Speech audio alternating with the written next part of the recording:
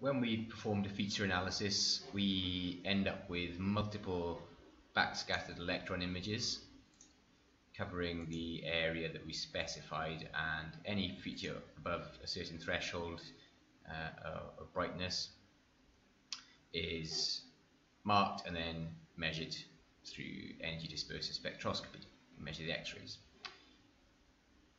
It can be useful to export the individual images from each site, and to do that all you need to do is right click on the actual area that you've imaged, so in this case 504 A-B, right click on that, batch export, select images, we'll have TIFF files, select the area that you're interested in and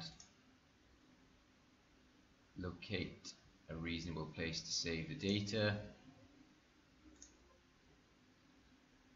Say OK. Again, start with grayed out, so let's just deselect TIFF, reselect it, and then press start. We're not overwriting any data, so we're happy enough with that.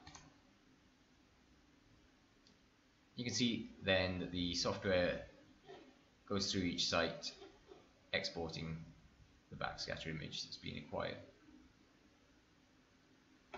If we have a look in Windows Explorer,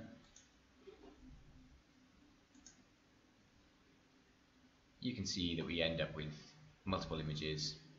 If I open one of these, it has a scale, it has a backscatter image.